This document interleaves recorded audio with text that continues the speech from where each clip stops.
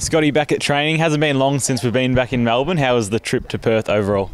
It was a good one. Obviously coming off a win always makes it a lot more easier flying back. But yeah, it was nice weather and loved the stadium over there, so yeah, it was good. Was it a bit of a pinch yourself moment actually getting to run out on Optus Stadium? Yeah, definitely. You've seen it on TV, but I had no idea how good the facilities were in there, and we were all a little bit blown away by it.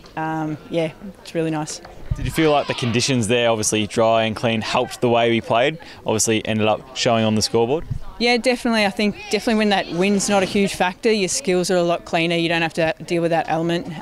But yeah, open, really nice day, and yeah, we were able to get a bit of space and really show off some good skills.